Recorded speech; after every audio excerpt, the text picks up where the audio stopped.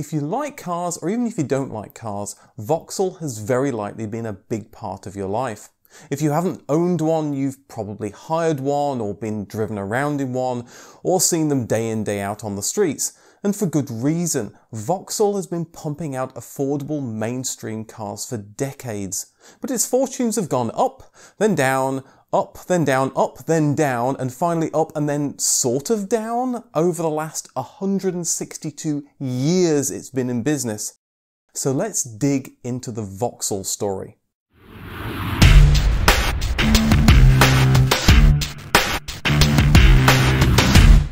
The Vauxhall story starts appropriately enough in Vauxhall, which is now a borough of Greater London. In 1857, a guy called Alexander Wilson started Alexander Wilson & Company to build steam engines and pumps. Remember, this was a time before practical internal combustion engines, and in the 19th century, steam engines were powering everything from boats to trains to pumps to keep mines dry. They focused on small boats and launches and did okay, but finances weren't looking too good by the 1890s. The now 57-year-old Alexander Wilson left the company in 1894, and a year later the company went bankrupt. It was restructured and in 1897 renamed to the Vauxhall Iron Works. That same year, Fred Hodges was made head of the drawing office. Fred had an automobile passion and began enthusing the company to make big changes to the company for the 20th century. It started with their first petrol engine, the 5-horsepower Jabberwock, which they would sell to power small boats. Steam was so 19th century, and Vauxhall was changing with the times. Fred believed this engine could also be used to power a car, so designed the Model 719 in 1903. The car looked like a marine engine bolted to carriage and bicycle parts, which in some sense it was, but it was smarter under the skin. To try to make the car as light as possible, and because of his boat construction experience, Fred created the first unibody car. The car was improved in 1904, the engine gained 1 extra horse and the car got a reverse gear, and the dodgy tiller steering system was abandoned in favour of a regular steering wheel. To help it sell, the car was driven in the London to Glasgow reliability trial, although they probably didn't stop off at McDonald's. In those days it wasn't a race to see how fast you could get somewhere, it was to see if you could get there at all. With sales of these newfangled cars starting to take off, and with problems with the lease on the Vauxhall factory, the company looked for new, larger premises. Luton was looking to attract new business after the decline of the hat-making industry. They created an attractive package to lure Vauxhall Ironworks, and cars built there were doing so well that by 1907 the company was renamed to Vauxhall Motors. Fred Hodges had been the early visionary behind Vauxhall's early cars, but when he took a leave of absence, a new hire, Lawrence Pomeroy, took the initiative and became the powerhouse behind Vauxhall's next cars. In those early days of motoring, it was only the very rich that could afford these expensive playthings, and Vauxhall focused on the fast, sporty cars that they wanted. The first car Lawrence made won several trials and hill climbs and was developed into the successful A-Type. He also produced the 1913-1398 that was the first car guaranteed to go 100 miles an hour. But his crowning achievement was the 1911 Prince Henry, after the motor trials that were named for Prince Henry of Prussia. With the car clocking up win after win, road-going versions were snapped up quickly. Vauxhalls were very popular with the Russian nobility, and Vauxhall opened a Russian sales office, but it was a short-lived affair with the decided lack of rich Russians after the Communist Revolution of 1917. The First World War left Britain penniless, and rich people's playthings like fast cars weren't really selling. With Vauxhall sales drying up, they looked around for a potential suitor. Many people, me included, think General Motors must have bought Vauxhall in the 1960s or 70s, but GM picked up Vauxhall in 1925 for $2.5 million. The bailout made sense for Vauxhall, but there are many reasons why the purchase made a lot of sense for General Motors. GM was locked in a battle for car sales with Ford, and Ford had already expanded to the UK in 1909 and was assembling cars there in 1911. To compete with Ford, they needed to expand to sell cars in other parts of the world. Vauxhall was known for their high-end cars, and the Vauxhall name would give GM's mass-market cars some cachet. With the 1929 Wall Street crash, the GM purchase likely saved Vauxhall from bankruptcy. In the 20s and 30s, small inexpensive cars were the growth market, with the Ford Model T selling over 16.5 million cars around the world. It's tempting to think Vauxhall would build GM cars in the UK, but with smaller roads and a different customer, GM let Vauxhall produce its own cars. The first major car to come out was the 1930 Vauxhall Cadet.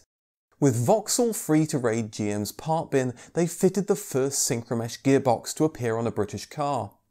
The Cadet was sold for the low price of just £280, but by 1937 Vauxhall was selling a unibody Vauxhall 10.4 for just £168, also offering it as the Bedford HC. By offering cars at such competitive prices, they were showing they could produce cars at scale and control costs. Vauxhall had completed its transformation from a high-end car maker to mass producer. But Vauxhall wasn't the only European car company GM had their eyes on. In 1929 they purchased Opel from Germany. Opel was a little different as it was already a mass-market car manufacturer, and in fact by 1937 they had the largest car plant in Europe. GM's plans for European domination would be interrupted by someone else's plans for European domination, although it's surprising that Opel's German factories were churning out civilian cars until the autumn of 1940, over a year after the war had started. Vauxhall's factories were given over to making helmets, rocket parts and Churchill tanks. They continued to produce Bedford lorries and buses for the war effort at a new plant, suitably in Dunstable in Bedfordshire. Opel was initially spared from the Nazi war machine, likely because Hitler didn't want to tip off an American company as to what they were doing. But with aircraft and tank parts desperately needed by 1942, they were pressed into service. With these plants now a part of the war effort, Allied bombers targeted and destroyed the Opel factories. It's ironic that American bombers were charged with destroying an American-owned factory. After the dust cleared, GM had to start from scratch with Opel, not just because the factories were destroyed, but because some of them were located in the now communist East Germany. GM considered throwing in the towel, but decided to continue production. It would take until December 1947 until car production began again. After the war, Vauxhall restarted production of the 10.4, but middle-class Britain just didn't really have the cash. The company found itself selling larger and more expensive cars to those that could afford them, and the government encouraged British companies to export to help restart the struggling economy. But Vauxhalls like the 10.4 would start to be built in other parts of the world such as Indonesia.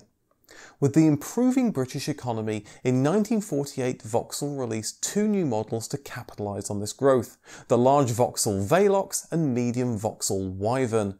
Both did well, selling in their hundreds of thousands, and by 1953 Vauxhall was producing 100,000 cars a year.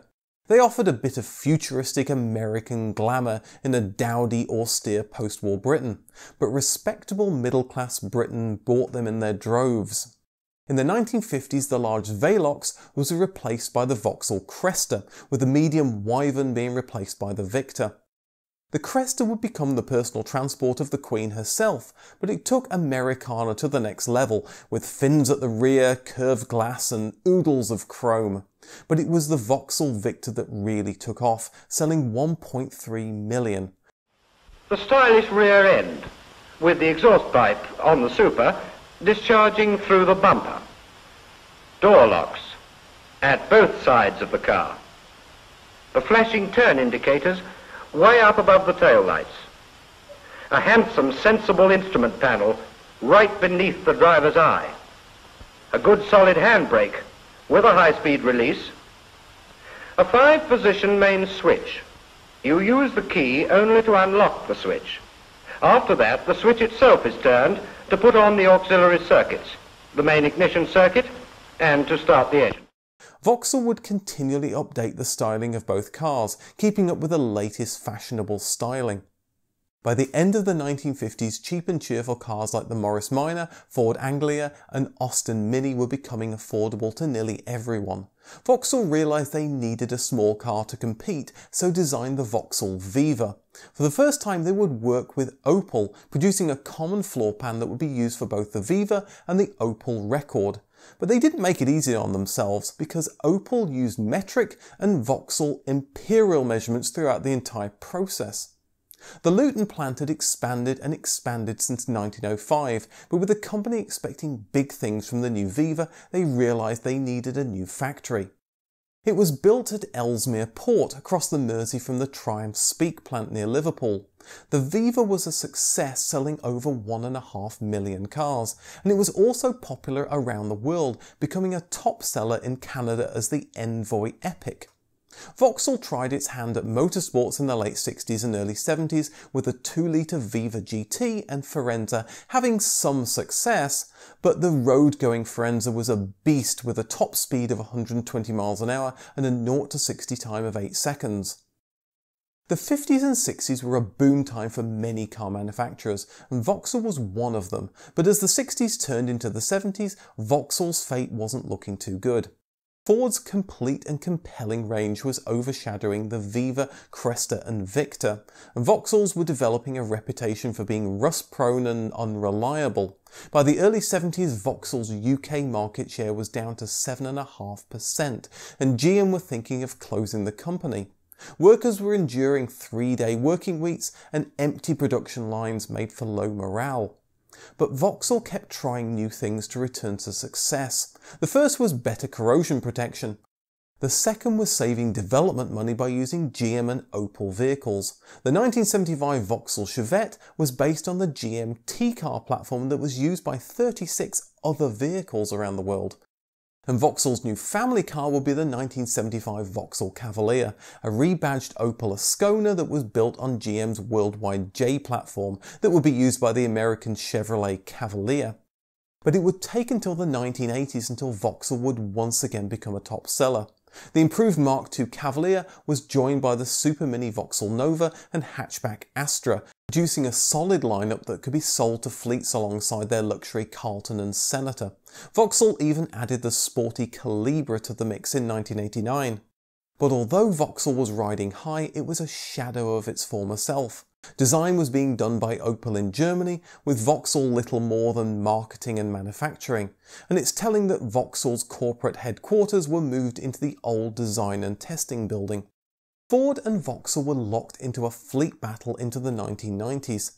Company cars were popular because they were an untaxed employee benefit. Fleet sales slowed when the tax loophole was closed, and the remaining fleet sales were going to more prestige cars like the BMW 3 Series.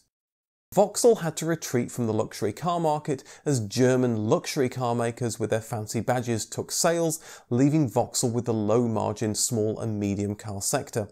But small and medium car sales were still good, with the Cavalier being the 1993 #1 selling car in the UK. Vauxhall launched an all-terrain vehicle, as it was called at the time, the Frontera, in 1991. Yes, it was a rebadged Isuzu MU, but it was built in the UK and used Vauxhall Opel engines. It would be joined by the larger rebadged Isuzu Trooper as the Vauxhall Monterey in 1994. But you shouldn't underestimate the power of Jeremy Clarkson's infamous review of the Vauxhall Vectra in 1996.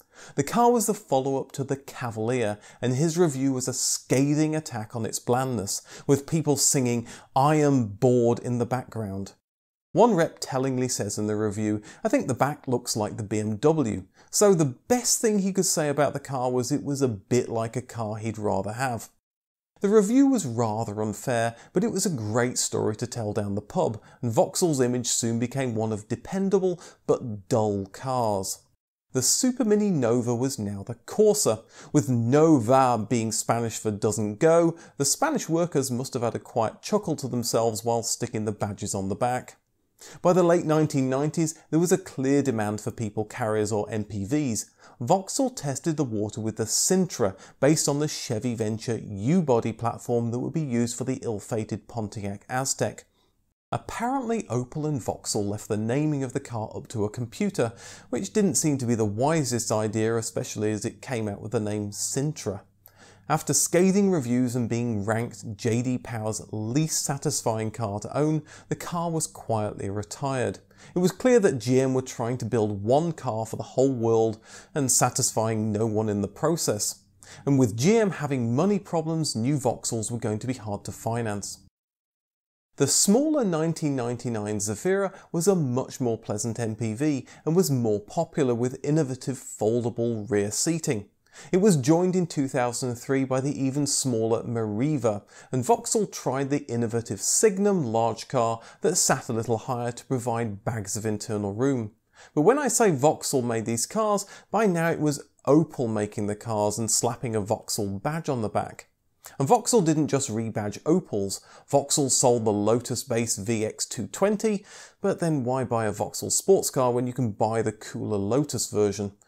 The Agila was a rebadged Suzuki Wagon-R Plus, the Monaro was a rebadged Holden from Australia, as was the VXR8. You can see a pattern forming here. Vauxhall could hardly be called a British car manufacturer when it sold cars designed and manufactured in other countries.